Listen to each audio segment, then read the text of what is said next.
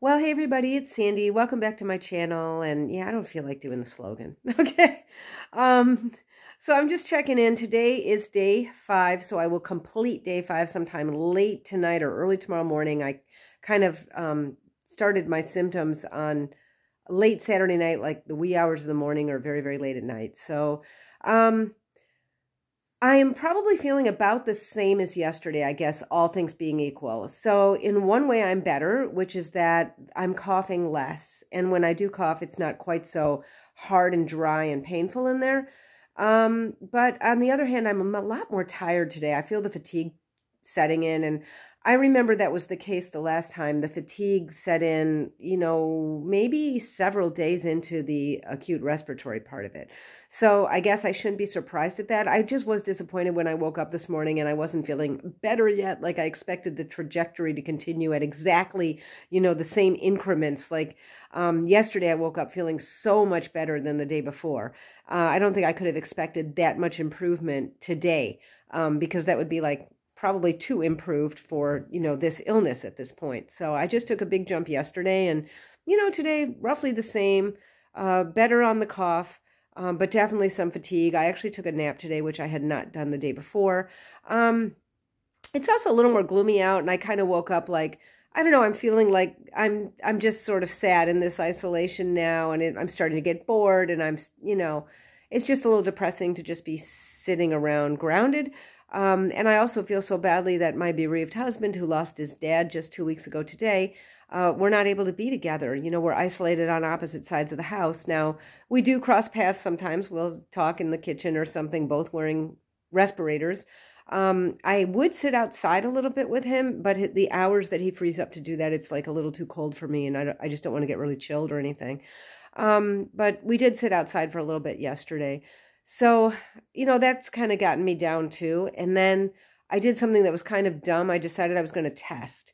I don't know why, because it's a waste of a test. I just thought, well, if it comes up negative, it's probably a good indication that I'm going to get a negative, like late tonight or early tomorrow morning, the first time I'm actually allowed to start testing for the purpose of unmasking sooner than 10 days. And I thought that would be just an encouraging thing since I was feeling kind of blue. And of course, it showed up positive, which, is totally to be expected. I don't think most people are negative yet at this stage. I'm not even completed day 5. So that was just a bit of a bummer too. I don't think I will recheck today, but I'm not sure if I'll recheck in the morning. It wasn't a really, really faint line where I could barely see it, and I was wondering about it. I mean, it was clearly light pink. On the other hand, I remember last time that one day light pink and another day gone was, I think it kind of does work like that. So yeah, I'll probably check tomorrow at some point. I guess I'm in a hurry to get that clock ticking to where I can get 2 consecutive negative tests and be able to be together with my husband. That would be great, because otherwise we really have to stay separated for the 10 days. Like, you're allowed to leave isolation, but you're supposed to wear a mask. So for all intents and purposes, with your family members and the people you live with, you're essentially still isolated from them. It's okay to sit around and talk together wearing respirators, but not for very long. And it just feels weird with my stuffiness. I don't really like it that much anyway. So, yeah, I would have liked to see a negative, but that was too much to ask. The other thing is I felt like a little wave of nausea a couple of times come over me, but it left pretty quickly. So I don't know what that was. And it's one of those things that if I had had that on another time when I didn't have COVID, I wouldn't think anything of it. So I don't know if it's related or not. I did figure out that the GI distress I was having was probably related to the guaifenesin, the expectorant. That's the active ingredient in Mucinex and Robitussin. I started taking the liquid Robitussin a couple days ago. So when I started developing the diarrhea, I stopped that. Watch, now I'm going to have a coughing fit. When I just said my cough is so much better, but sometimes talking or once it starts up. Anyway, so I stopped using it, and I kind of wanted to figure out whether it was the disease or the Paxlovid. And I concluded it was more likely the disease, because I continued on with the Paxlovid and the diarrhea got better. So then I decided today, well, let me reintroduce the Robitussin. It wouldn't be pleasant if it happens, but at least I'll know then. And sure enough, it started up again. And so I'm not going to be taking the Robitussin anymore. But I'm glad it was that really and not the Paxlovid, because sometimes when it's like a medication. It gets worse and worse and, you know, whatever. And I'm glad if it's the disease, that it seems to be, that part seems to be past. So, you know, anyway, I'm coughing more now on video than I was on any of the previous days, but I'm coughing a whole lot less all day long. And I woke up, you know, with a lot less coughing.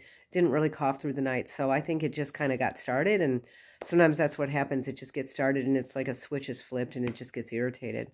I'm pretty sure I'm going to sound like this for a while. You know, that hasn't changed. I don't expect that to change in the next day or two or 3 or 4 or 5 or maybe a week. I'd love it to change after that.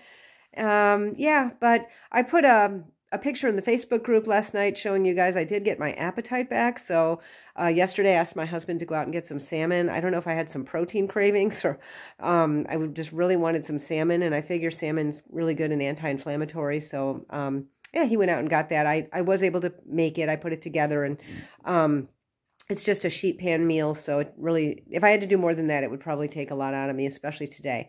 But yeah, he cleans up. So fortunately, you know, it works out well. And unfortunately, we're not able to eat together, which would be nice. But so good was that I asked him to go do the same thing today, and he did. He had time. So we're going to have some salmon again in a little while. And, you know, the only other thing is I guess I started to feel a little blue today, and I wonder if that's also kind of intermingling with my assessment of how I'm doing, because I think I was just starting to get kind of, you know, a little cabin fever. I have nothing to complain about. We have a house that's a split plan, so I have one end of it and he has the other end of it, and I have our master bedroom, and there's another bedroom on this end that has its own bathroom, and this house was built like with 2 masters, but that's a gym. So I have this in the gym, and I have been doing yoga in the mornings, and I have a TV in there for video DVDs and things like that. I don't have anything to complain about, but it's still, you know, going back to being isolated, it's just not good. And I wish my husband wasn't so isolated from me right now. And I think it's a little gray out today, so maybe that's mingling a little bit, but I just felt a little down. I made myself do some yoga and some meditation. Those were each 20 minutes. And then I did some very light exercise with some bands. I just wanted to force myself to do some things that were just movement. And I went around the block for a walk. And so I think those were all good things to do. I certainly don't want to be just laying around and too sedentary and get a pneumonia or something, but I don't want to do so much that I'm just completely fatigued. So I'm trying to, you know, stay busy and stay positive and, you know, watching TV and reading things and trying not to worry about things. That becomes like an obsessive thing, and I'm trying not to let my head go there. And yeah, so that's about it. I've got 4 more doses of Paxlovid, so I'll take 1 more today, and then I'll take 2 on Friday and 1 on Saturday morning, because I started my Paxlovid at night, not in the morning. And I'll let you guys know when I decide to test again, and I'll keep my fingers crossed for turning negative soon, okay? And more importantly, for no long COVID and no rebound. All right, so until next time, be well.